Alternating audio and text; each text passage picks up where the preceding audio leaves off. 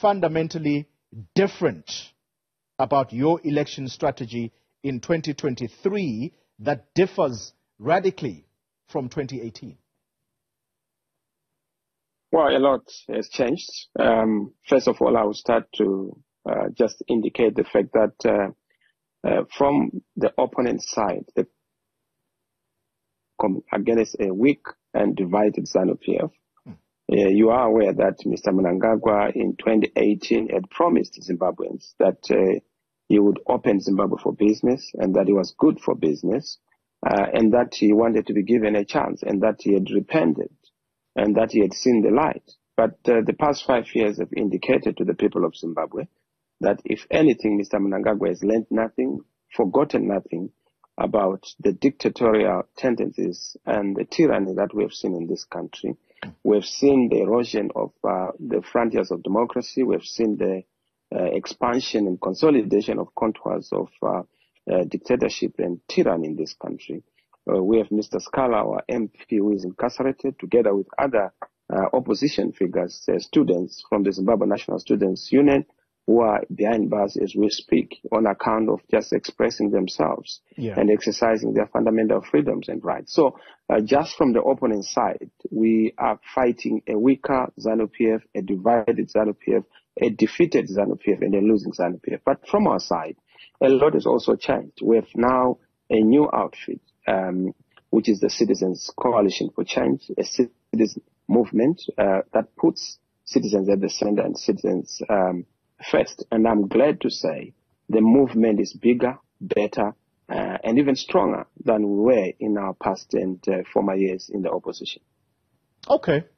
Well, some people listening are going to say, you've recounted what your opponents are like and what they are doing right now with the country. And they will say, well, there's nothing new. The status quo remains in Zimbabwe.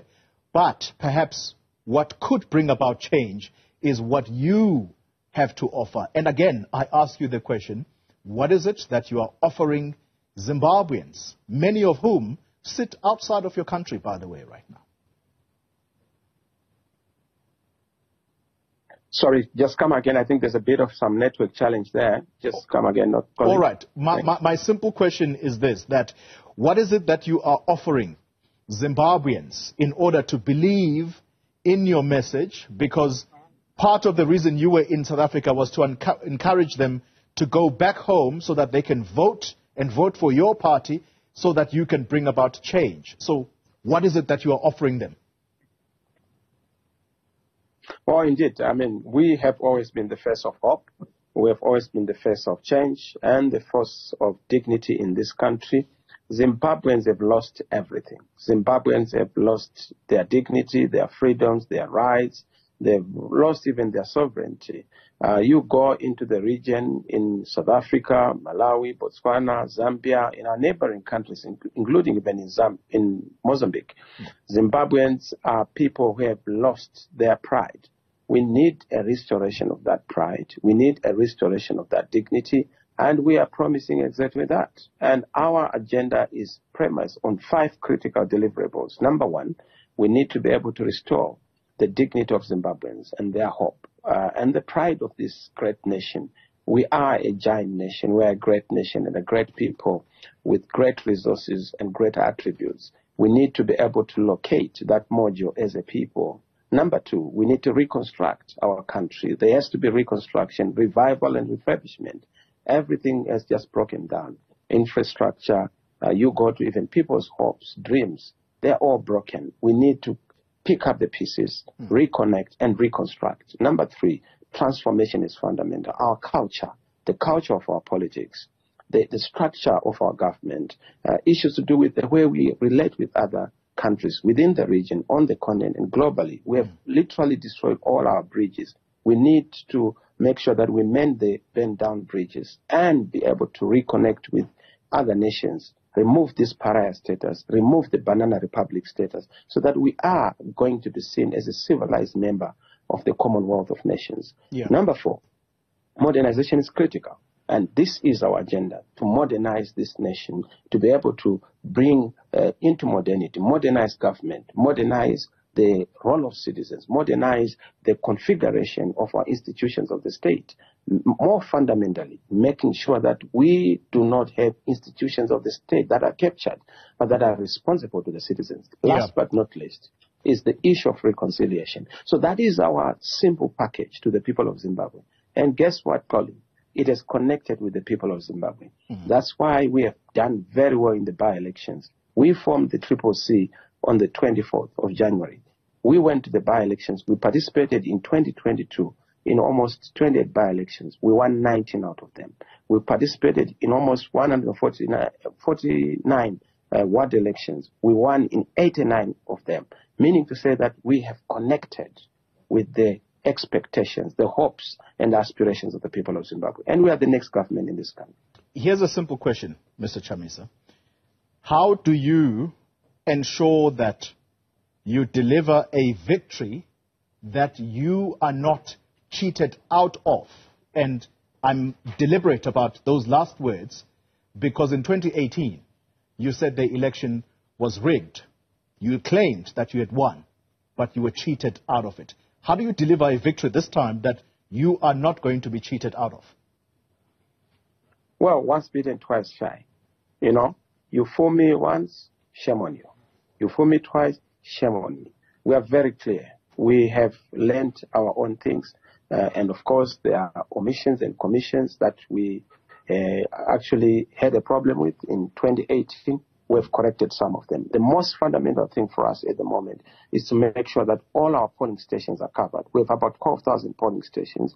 We'll make sure that we cover every polling station with our polling agents so that we don't have returns that are not accounted for. In 2018, 544 polling stations were not covered.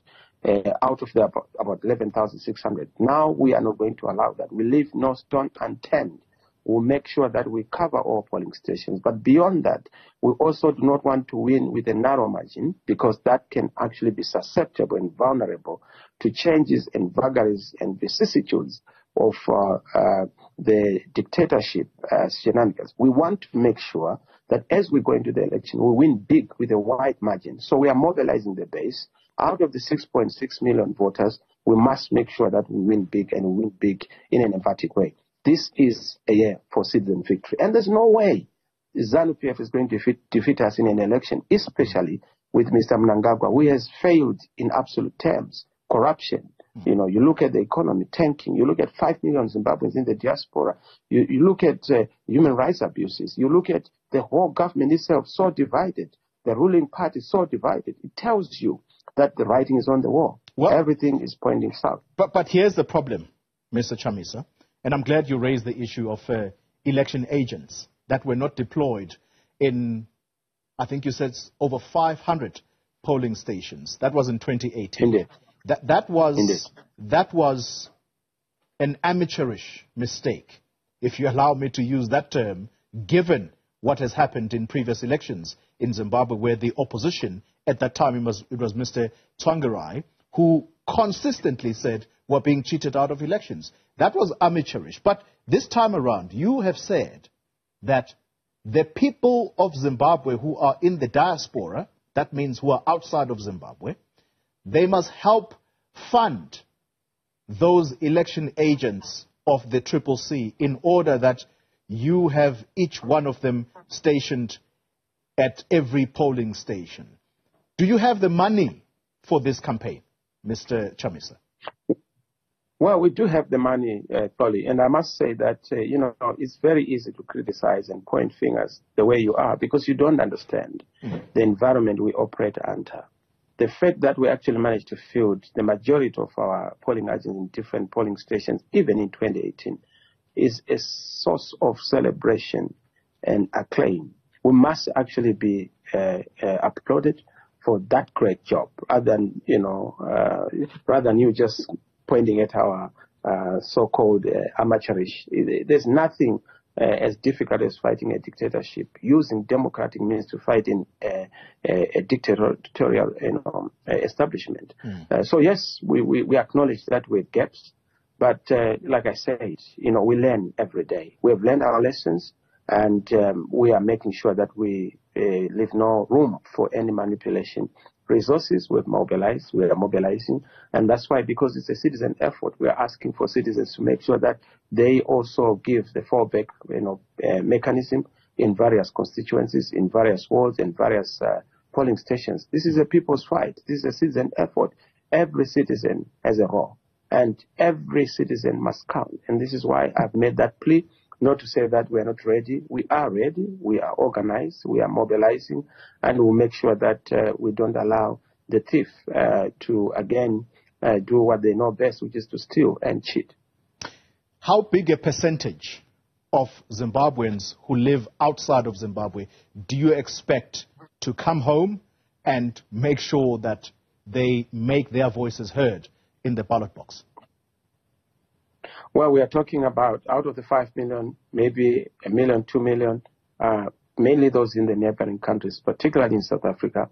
We hope that they'll be able to come back and vote, because some of them are already registered, but they've gone into other neighboring countries on account of the economic situation. So yes, we are really looking forward to them to come back home and vote. If they are not able to come back home and vote, particularly those who are far away from Zimbabwe, they can mobilize and support their families to also support the effort for change. Change is a requirement, change is a necessity, and change is non-negotiable in Zimbabwe.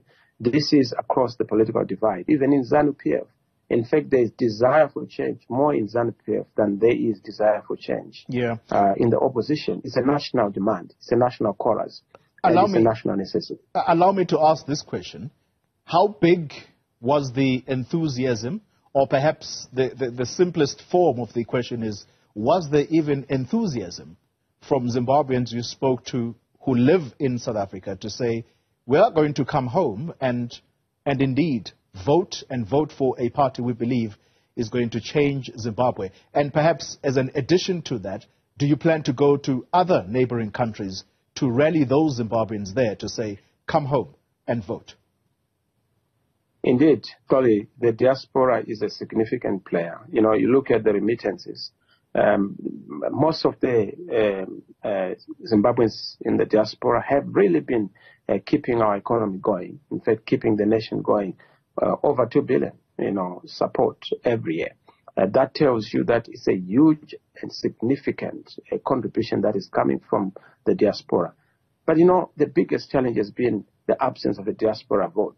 You can't have, taxation without representation, or contribution without also a corresponding avenue to give citizens in the diaspora their right to express themselves. But be that as it may, we are duty-bound as an alternative to pave a way for the diasporans to also contribute significantly to the change effort. And I will go to other countries. We will make sure that we continue to mobilize. We have not yet launched our campaign. We're going to launch very soon in the next few weeks.